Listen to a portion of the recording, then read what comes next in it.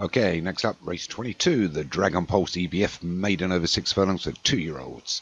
So, Cool Day for Alex Cherry, Karen Tan for James Forrest, Days Youth for Darren Thompson, Earl of Arran for Martin Leadham, Etiquette Negra for Cabetha T, Imperator for Tam King, Star Wars for Joshua Sutherland, Testicles for Hans Jones, Call Me at Midnight Molly at Surfer, Diamond for Paul Rhodes, Equinox for Stu Gray, Fried Egg for David Robertson, Habibit T for Darren Howes, Journey to the West for Leon Van Rensburg, Meadow Rose for Hilltop, Northern Dance for Kevin Minahan, Silversmith Girl for Graham, Walk This Way for Obi-Wan, and Winter Lance for Jim Murray. Another 19 go here. It's going to be quick and fast. The starter's got him in the gates, and they're off. And the one that just got caught for toe there was Diamond.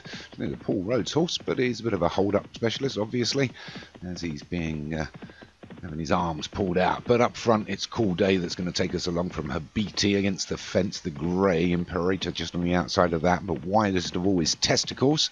Testicles is very wide. So it's Testicles and Imperator that are together here. From Habiti and Cool Day, he's in the centre of the course, and then we've got Jim Murray's Winter Lance. And then we've got 3 or 4 lengths back to the chasing pack, which is Northern Dancer, Currenton out wide, Equinox making a little bit of a move, Days Youth trying to catch up. The few on the fence here, Earl of Arran, we've got Star Wars, Diamond making a bit of a move, but up front it's still Testicles that leads by a length.